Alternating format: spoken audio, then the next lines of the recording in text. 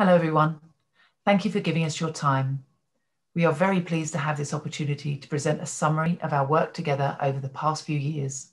Huge thanks to EFMD judges for considering us for this Excellence in Practice Silver Award, which we are very proud to receive.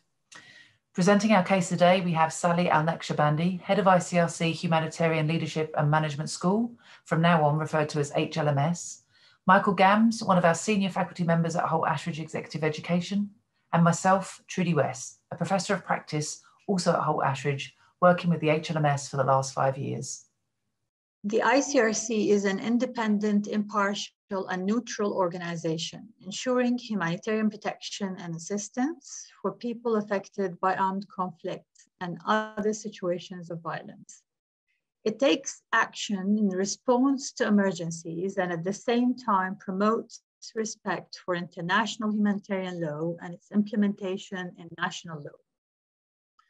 Founded in 1864, the ICRC headquarters is in Geneva, Switzerland, and it works in more than 80 countries, employing more than 20,000 people.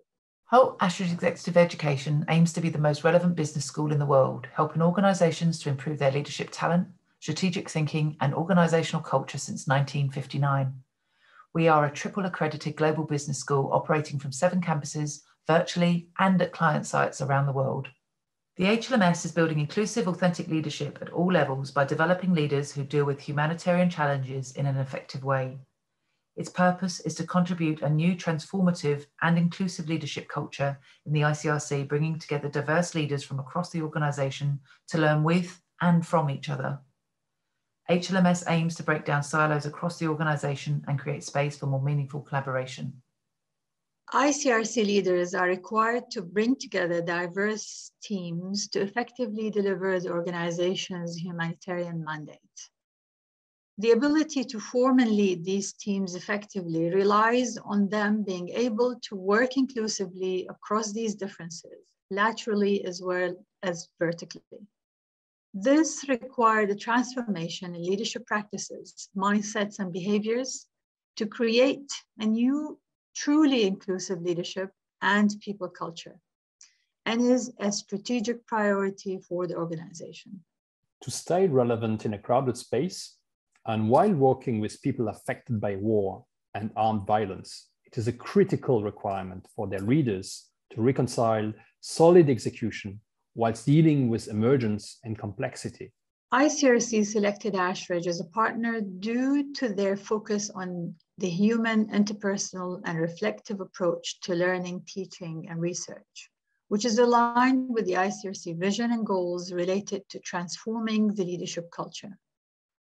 Ashridge were also chosen for the capacity to partner and work through any tension through listening and adapting.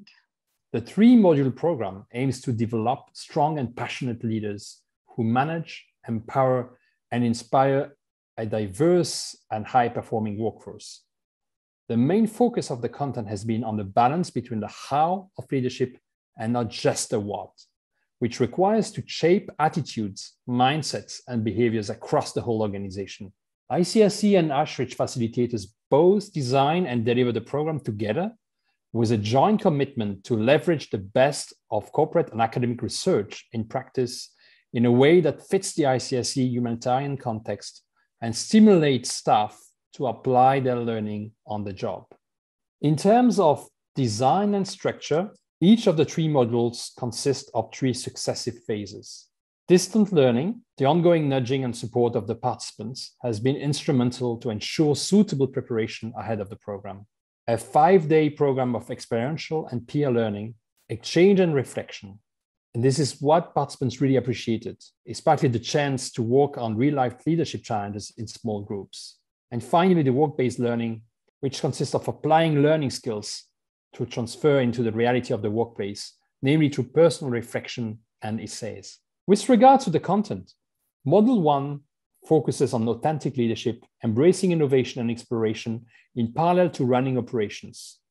Module 2 is about being inclusive leaders, understanding psychological processes in teams, and driving performance through engagement and collective accountability. And finally, Module 3 is about strategic thinking, leading change, and partnering across the organization. Pre-COVID teaching was delivered in Kenya, Jordan, Thailand, Senegal, as well as Switzerland. Last year, the program has successfully transitioned to a fully virtual platform and has grown to become a truly global blended program. The initial design principles of experiential, exchange, and reflection-based learning have been translated into the virtual format. It's worth mentioning that evaluations post-program reflect a positive rating of the virtual experience by the participants, significantly above expectations. That said, most learners report missing being with others, and especially the informal exchange between the sessions. The key outcomes from this partnership are that HLMS participants now reflect more accurately the rich diversity of the ICRC people. They have an increased understanding of themselves, how to approach challenges, their leadership impact on others, and the capacity to challenge their assumptions. We found greater courage on many levels, including intentionally stepping out of their comfort zones and taking risks with new ideas. We also found that behaviours have improved around effective collaboration, relationships, and breaking down silos. Both the HLMS teaching and its alumni have contributed to creating a new leadership culture and has influenced many key strategic changes and initiatives. HLMS brings together people from across the organization, breaking down silos and enabling more effective collaboration. It unites people through a common leadership language, attitudes, behaviors, and mindsets, as well as providing transformative tools and practices.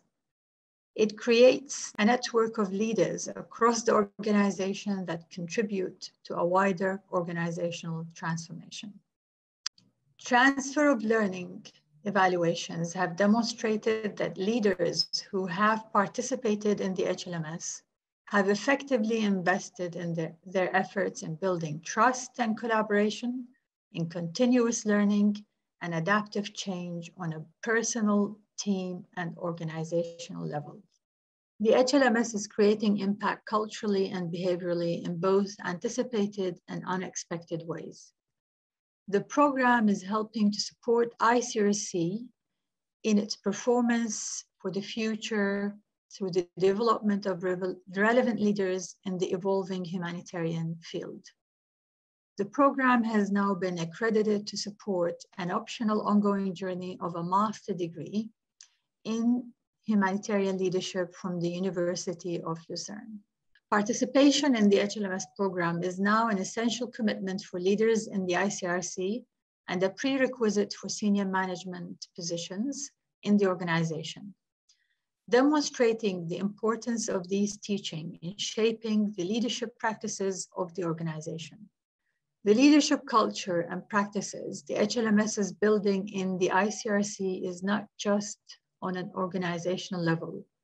Most of the participants highlight the bigger impact it had on them in their personal lives and in their roles in society. The program is evolving alongside other major transformations in the organization, and the context the ICRC is undergoing and continues to accompany these transformations in the most effective way. The development of our people continues to improve our ability to help those affected by conflict around the world. Thank you for your time, and we look forward to discussing with you further.